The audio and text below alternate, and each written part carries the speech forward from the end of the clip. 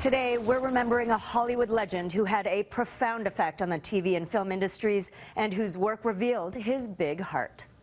Sunday, Monday, happy days. Happy days. Pretty woman walking down the street. Pretty woman. No, I'm Mark for Mark. Mark and Mindy. What do all of these beloved classics have in common?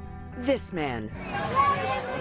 Writer and director Garry Marshall has died at the age of 81, leaving behind a legacy of storytelling and star grooming. He's Garry Marshall. He's everything everyone said. He's kind, he's sweet, he's generous. Marshall passed away in a Burbank, California hospital last night of complications from pneumonia following a stroke. In a statement, his family says, quote, "He loved telling stories and making people laugh, two things Marshall excelled at. He was a key player in one of TV's golden ages, also creating The Odd Couple and Laverne and Shirley, which starred his sister Penny Marshall." And with a career that spanned more than 6 decades, Marshall was also behind a string of box office hits. Their success was rooted in his signature style, telling stories on a very human scale, something he opened up to our Terry Hart about earlier this year. Your movies are really about people. You know, I still think there's an audience out there that truly likes a story, and they like to laugh and cry. Throughout his career, Marshall worked with some of Hollywood's biggest stars, like Julie Andrews and Anne Hathaway in Princess Diaries. And he made stars, too. Mork and Mindy brought Robin Williams fame, while Pretty Woman, of course, shot Julia Roberts into the stratosphere. In fact, Roberts and Marshall reunited in what has turned out to be Marshall's final film, Mother's Day. They did get a little choked up, and so did Julia, to be honest, because, you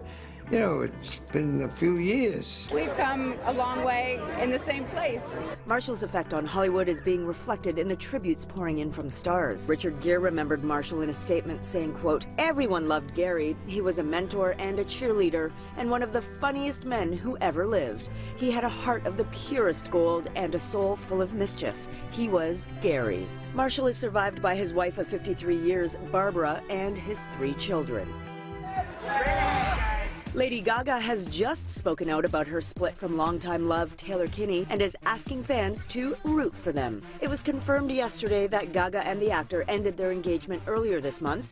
They'd been together for 5 years after Kinney starred in Gaga's music video for You and I. In a post to Instagram, the singer wrote, quote, "Taylor and I have always believed we are soulmates. Just like all couples, we have ups and downs, and we have been taking a break. We are both ambitious artists hoping to work through long distance and complicated schedules to continue the simple love we have always shared. Please root us on. We really love each other." Twitter is cracking down on users who attacked Leslie Jones on the social media site. As we told you yesterday, the Ghostbusters star was subject to an onslaught of racist and misogynist tweets. Twitter says it has taken action on many of the users who harassed the actress and has reportedly permanently banned at least 1 user for repeated personal attacks against Jones. The actress, who tweeted about how hurt she was by the hate, called on Twitter to make changes so that it wouldn't happen again. In response, the site's founder, Jack Dorsey, personally reached out to her. Since then, the company released a statement saying it was making changes to its harassment policy, adding, quote, "We know many people believe we have not done enough to curb this type of behavior on Twitter. We agree." As always, get your entertainment news first in the morning right here and anytime on Twitter @NtCity.